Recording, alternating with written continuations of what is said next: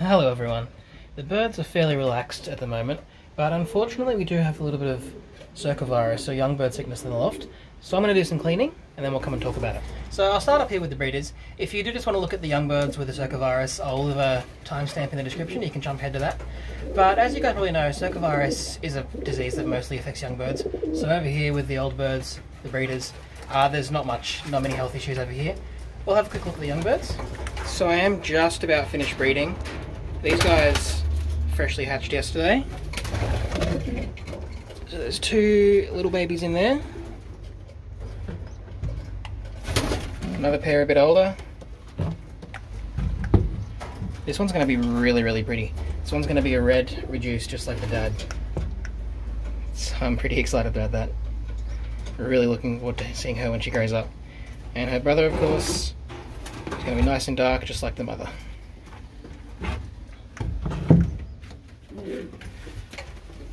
Got one more baby there. This will be the very last pair of eggs here.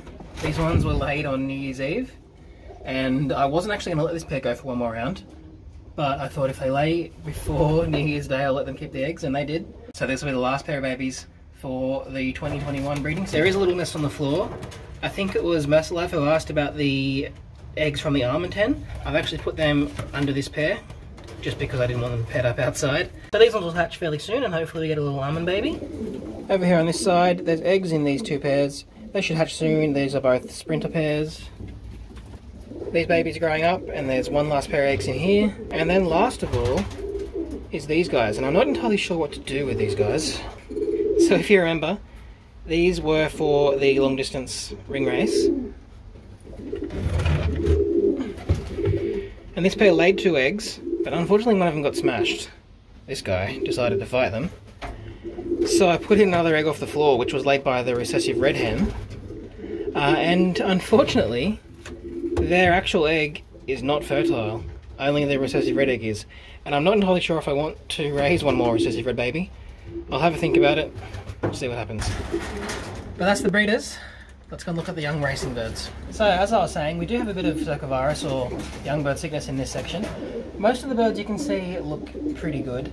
It's actually a disease that really only clinically affects about 5% of the loft. So I have had 3 young birds die, and there's 2 more outside, I'm going to have a look at them in a second, who are fairly sick, but the rest of them aren't too bad. The reason a lot of people call it young bird sickness is because it's a virus that really attacks immature immune systems.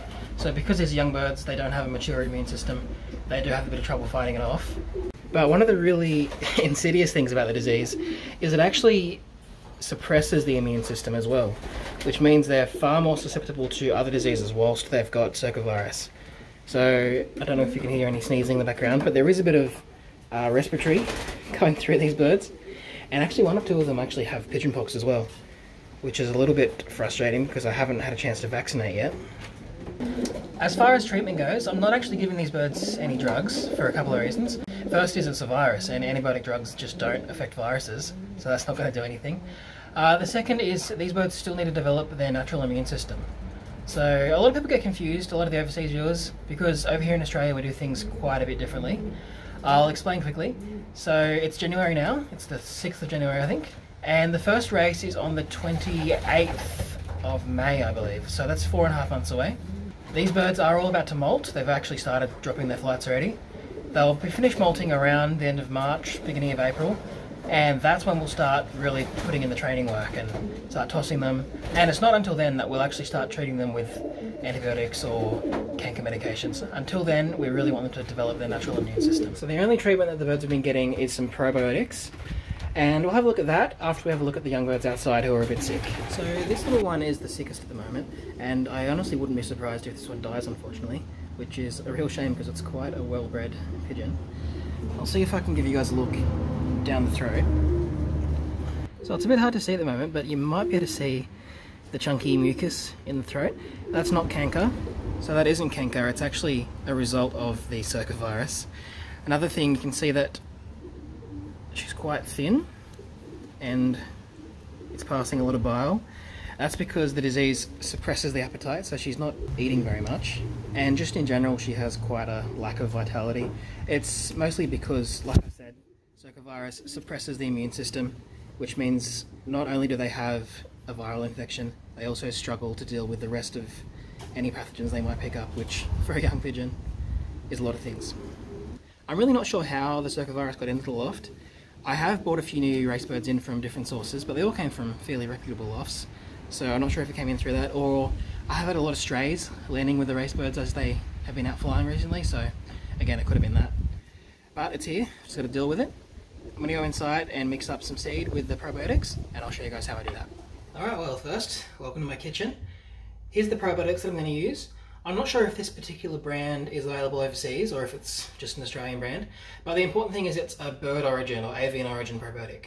And I know a lot of people use probiotics that are made for humans or for dogs or cats, but I think for the best results, using one that's made for birds is pretty important. So basically what probiotics are genuine living bacteria that live symbiotically inside the bird and help with health and well-being and nutrition and digestion and all those kind of things. And the different bacterial species are adapted to different animal species. So a bacteria, even like a lactobacillus that's good for humans, might not be great for birds. So these ones are isolated from birds, made for birds. That's why I like to use these. I am also going to mix in some vitamin and mineral powder onto the seed. It's good for the birds, and especially when they're not well like this, it's definitely not going to hurt. So here's the grain for the day. They're still in a fairly heavy mix. It's mostly because I'm still breeding and this is the breeding mix. I'm going to put a little bit of oil on the seed. So this is sunflower oil. You can also use peanut oil, any of the real light cooking oils really. So I'll just put a real little bit of oil on the seed, just enough to make it just a little bit wet.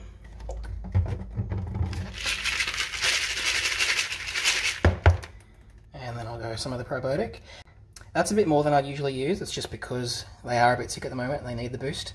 I'm putting a bit more on, and then also the powder. And now I'll just give it a mix around. Alright, now we have a nice probiotic and vitamin mineral fortified food. We're going to give it to the young birds. Alright, well I've just mixed up their feed.